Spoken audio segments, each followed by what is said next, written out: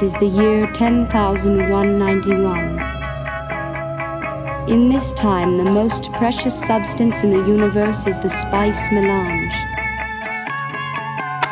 Arrakis has spice in the sand, but the land's in the Baron's tyrannical hands. The planet is squeezed by Rabban the Beast. Inhabitants dream that Arrakis be freed. Emperor Shaddam gives the fief to Atreides. Planet Caladan of Leto and his lady. Paul has been trained in the sisterhood's ways to master his body and harness his brain. Gaius Mahayan puts Paul to the test. If he is an animal, be put to death. Only a conscious mind can be allowed to survive, so conquer your fear or die. The witches have a plan for the Kwisatz Haderach. They will breed a man whose prescience, transcendent memories, and omnipresence will see the expanse. Jessica's son, is he the one Bene Gesserits want?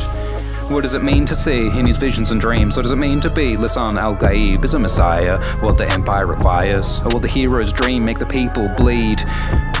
What is destiny even meant to mean? Leto knows that he's facing a trap, but he has a plan to evade it. Commanding the Fremen in the desert, they'll be trained to withstand, to defend against his enemies and claim the land. The Atreides lady faces Mapes, and she relates that the blade's a maker to Mapes' isolation, cause it validates the messages of reverence from ancient ages. But Jessica is messing with Mapes. The Bene Gesserit made manipulative claims. The missionaries invaded this native place to enslave their brains for the sisterhood's gain.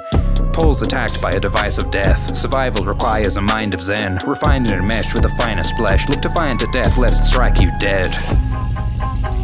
The spice extends life. The spice expands consciousness. The spice is vital to space travel.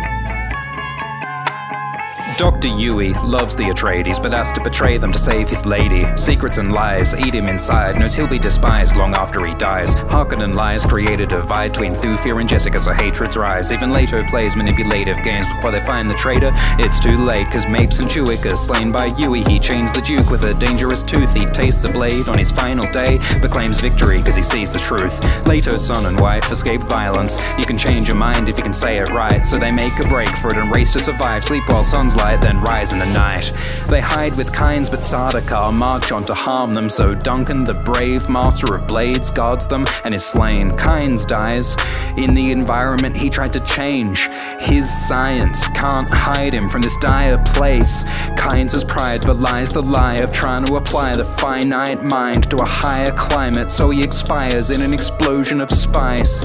In the movie, Kynes chooses to be chewed by Shai Hulud, which is cool too, so I'll hand that to you, Denis Villeneuve. The Spacing Guild and its navigators, who the spice has mutated over 4,000 years, use the orange spice gas, which gives them the ability to fold space. Deep in the desert, Paul's achieving transcendence, extending his essence, expanding his sentience. With messianic senses, vision is endless, and when his third eye opens, it's a cognitive explosion. He sees what's possible, he's chosen. He sees all of time like a writhing ocean. He's adrift in the system, with visions that split and are mixing. He's slipped through a rift in existence, with infinite singular vision. His prescient mind is a bridge across time, present, future, and past are united inside him. The witches inflicted existential missions, a temporal fission, trinocular vision. He sees everything, he's swimming in infinity. It's so deep he can barely breathe. When he's transcending, his old life is ending. Now he cannot feel, you made him a freak with Bene Gesserit schemes. Now he cannot weep. Leto is dead and he cannot grieve. His tears burned away by the heat. He sees a holy crusade. It's a storm made of blades, a force of the age, a torment of flames, and they're calling his name. Can he avert it, or is this predetermined? Is he hero or scourge? Is prescience blessing or curse, for better or worse? A new man emerges. The spice exists on only one planet in the entire universe. The planet is Arrakis, also known as Dune.